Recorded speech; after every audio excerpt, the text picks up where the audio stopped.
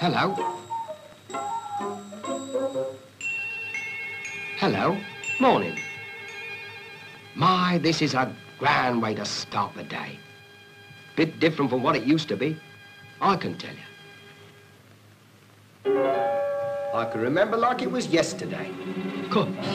It wasn't half so comfortable. Took a bloke a good hour to get to work. As for the view, if you can call it a view, you needn't ask when you were getting near the town. You knew without looking. Still, what could you expect with drab-looking houses and ugly factories?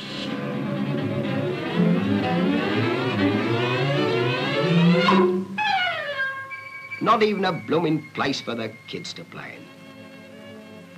Poor little blighters.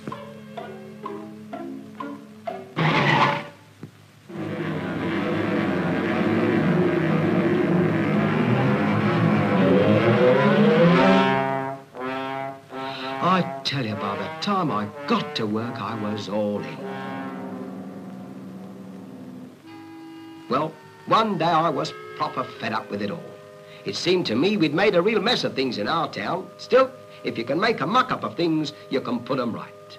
Boy, that's when I had a great idea. And it seemed I wasn't the only one. Oh, no.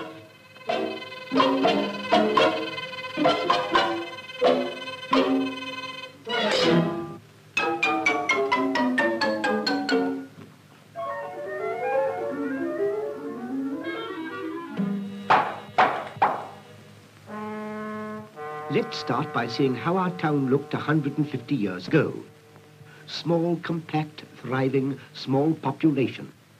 Then the Industrial Revolution happened. Industry moved into the town. It needed workers.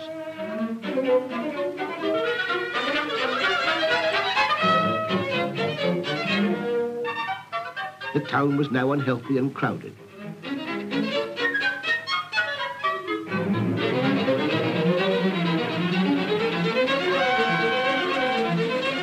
But as soon as new roads and railways were built, houses followed them and the congestion remained.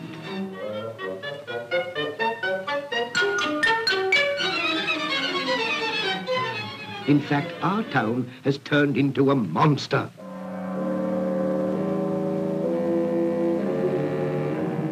The surrounding country is being eaten up bit by bit. Put a stop to it, quick. Right. Then we'll have a green belt here, in which agriculture will be safe forever and into which the town will not intrude. That doesn't solve the problem, however. We're still overcrowded. I say move out. Make a fresh start. Stop. Don't do something you'll be sorry for later. Come back and let's think it over. If we're to make room for everyone without spreading out, we must build upwards.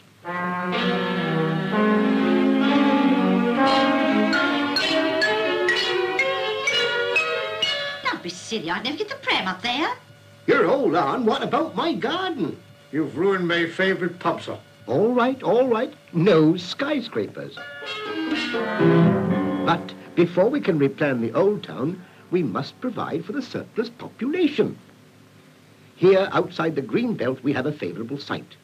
Good road and rail communications, fresh air, good water supply.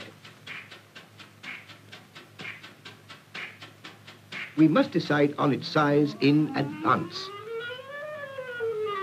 And we must plan this town so that we don't repeat past mistakes. First thing we all agreed on was to separate industry from dwelling houses. Industry here, close to through roads and railways. Residential area here, with not more than 5 minutes travel from home to work, which means making cycle tracks and byroads linking up the two sections. Now, let's see what we need for good working conditions. Up-to-date factories with plenty of light and air. We'll need room for expansion. And good canteens, too. What we don't want is a lot of dirty smoke. You can keep that. Oh, we can't always cut down the smoke, but we can site the factory downwind. Our town was going to be a good place to work in and a grand place to live in. with plenty of open spaces, parks, and playing fields where people could enjoy them. Flower gardens.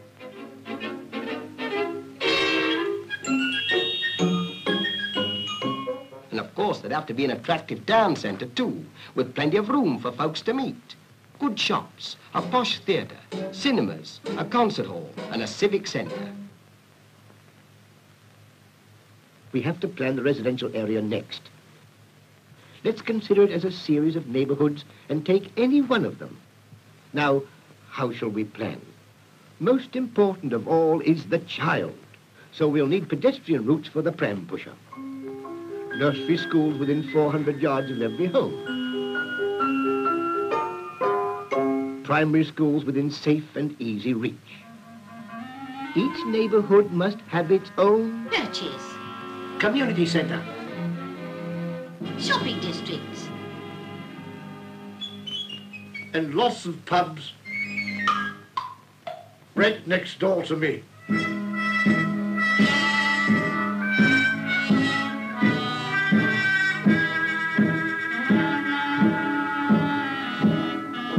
Oh, no, you don't.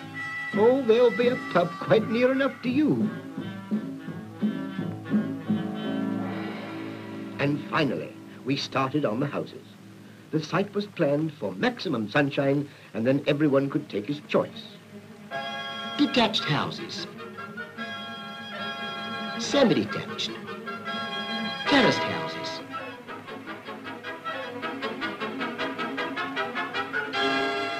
Flats for people who wanted them. Hostels where the young folks could get together. And bungalows for the oldies. And so we moved right in.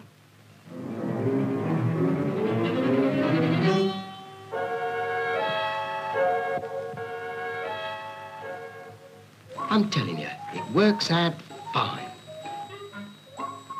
Just you try it.